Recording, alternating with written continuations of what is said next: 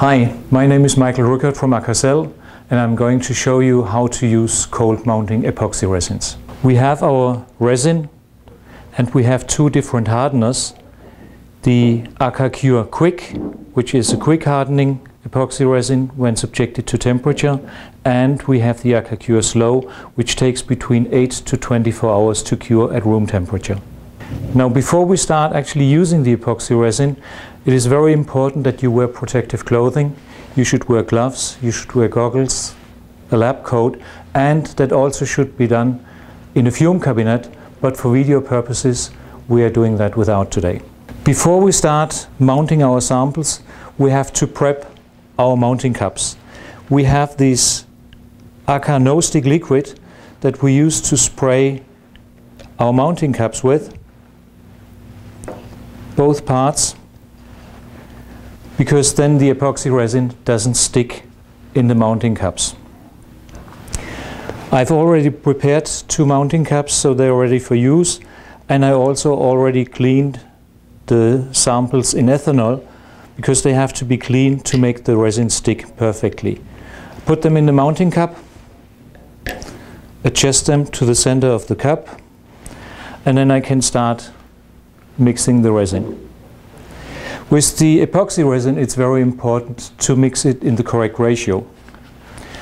On the label it says how much of either the hardener should be used together with the resin. In that case, we're using 50 grams of the Aka resin liquid, and we will be using 6 grams of the Akacure Slow.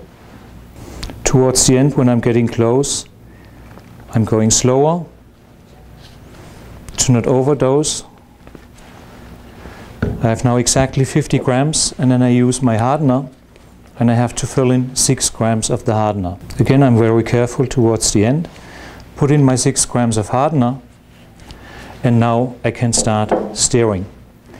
Stirring is very, very important, and I have to be thorough. I have to stir for about 3 minutes.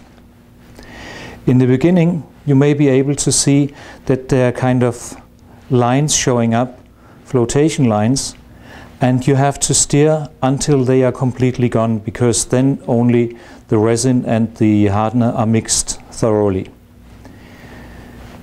While you are mixing, you can change the rotation, the direction of rotation, to get a better mixing result, but you should not mix too fast, because otherwise you will introduce air into the resin, and these air bubbles, they will stay also in the finished mount. Now I've been mixing thoroughly for 3 minutes, and I'm ready to pour the mixture into the mounting cups.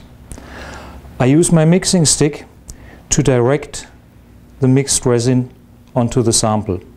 That makes it easier to cover the sample correctly, and it will also avoid trapping air bubbles around the sample. I'm only going to fill the mounting cups to about 5 millimeters from the top. That makes it easier to remove them, and it will also make the preparation results better, because the samples should not be too high when grinding to avoid penciling. So that's it. I put the mixed epoxy over my samples. What I do now is I put a lid on to cover the mounts, because that will avoid the surfaces from being sticky. And now, after 8 to 24 hours, the samples will be ready for preparation. So now I'm ready to remove my mounts from the mounting cups. I check if they are cured. Yes, they are cured perfectly, and no sticky surface at all. I remove the bottom of the mounting cup, and I have to press the mount out downwards, because the top of the mounting cup is slightly tapered, so it can only be removed this way. And now you can see we have a small bevel down here, which makes it easier for the grinding and polishing afterwards, because we cannot rip our consumables. And the only reason why the samples are so easy to remove is because I used the Aka no stick before. Now I have removed my samples. I will now clean the mounting cups and use the Aka no stick immediately, and I will put them away to dry, and when I mount my next samples, they are finished.